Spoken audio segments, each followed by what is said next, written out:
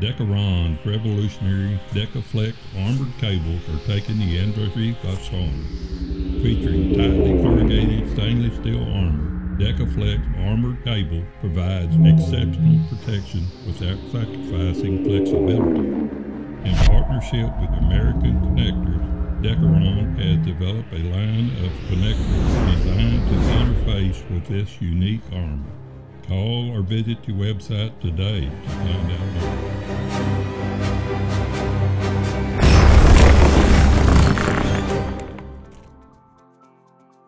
I'm Robert Findley for Dekoron Wire and Cable, and today we will be showing you the installation process for Dekoron's Dekaflex connectors.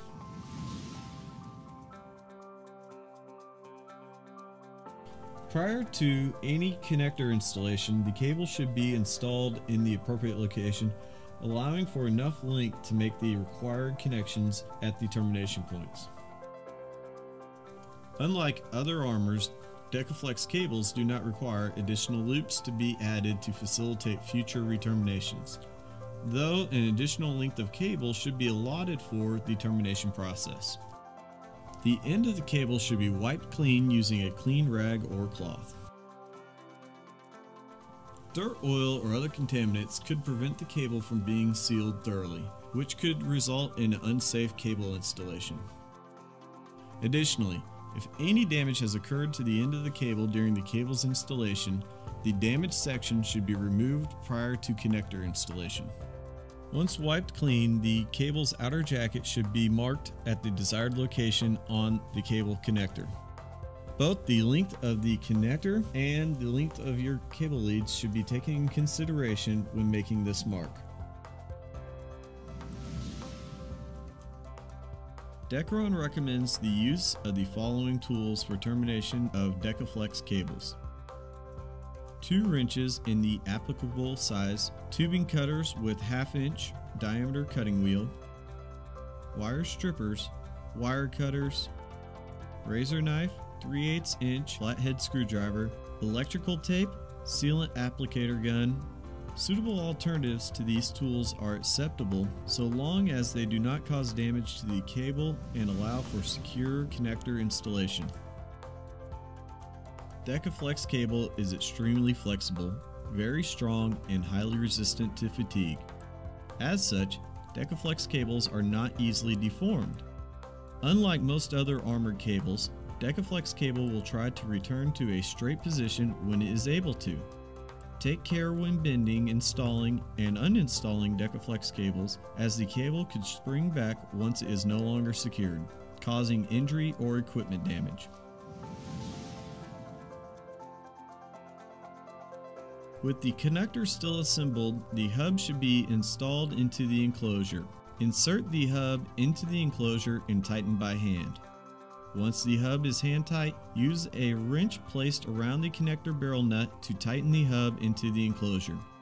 When the hub is tight, place a second wrench around the hub nut and loosen it.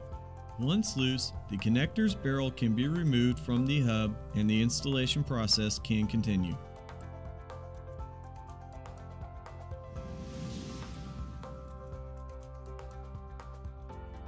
After determining and marking the required length of conductors needed inside the enclosure and taking into account the length of the connector, a tubing cutter with a 1/2 inch diameter cutting wheel or larger should be used to cut through the outer jacket and Dekaflex armor. Once cut, the Dekaflex armor can be removed, exposing the cable's core.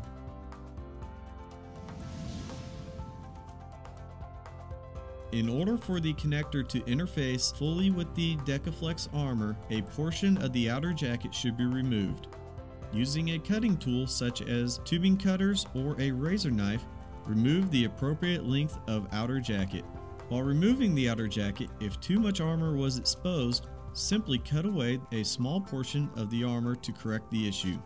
If too little armor was exposed, remove more of the outer jacket. Removing an excessive length of the outer jacket is not recommended and should be avoided.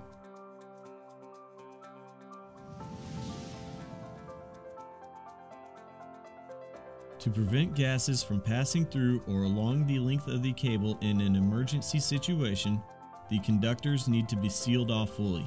Remove all but a ½ inch, measured from the end of the armor, of the cable core's jacket and binders. To keep the conductors bunched and aid with connector installation, wrap the loose ends of the conductors in electrical tape.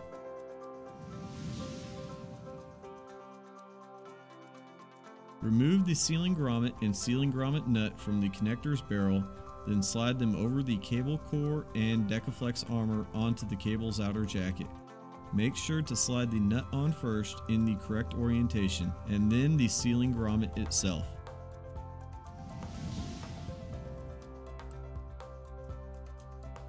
Begin by sliding the connector over the cable's core.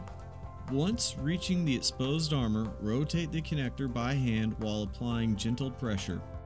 Continue rotating the connector in this manner until it is hand tight.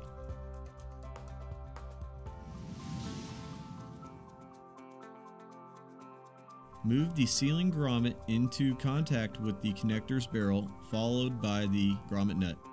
Tighten the grommet nut until it is hand tight. Now the nut can be tightened using a wrench.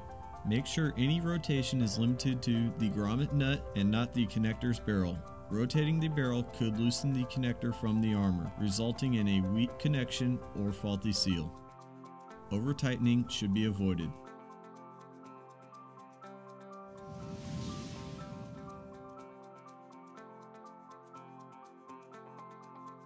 Once the connector is assembled, weave the damming fiber between the conductors and wedge it into the connector's barrel using a non-metallic object.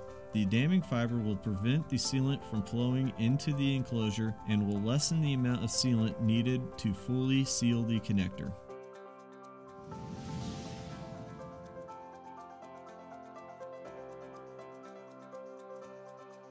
Prepare the sealant applicator gun by installing the sealant tube and removing the protective cover from the end of the tube. Gently squeeze the applicator gun's triggers until both compounds flow evenly from the end of the tubes. When both compounds flow evenly, the self-mixing applicator tip can be installed.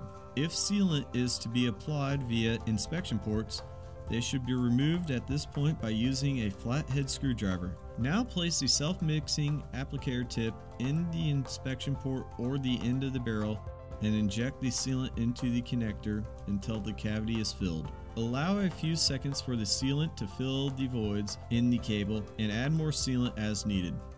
Once completely filled, the inspection port covers should be replaced if they were previously removed. The sealant will fully cure in approximately 24 hours.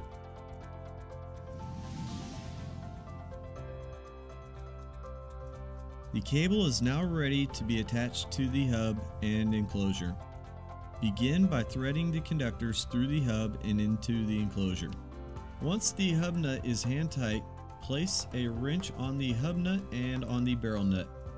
Fully tighten the hub nut to the connector in this fashion. This completes the Dekaflex connector installation.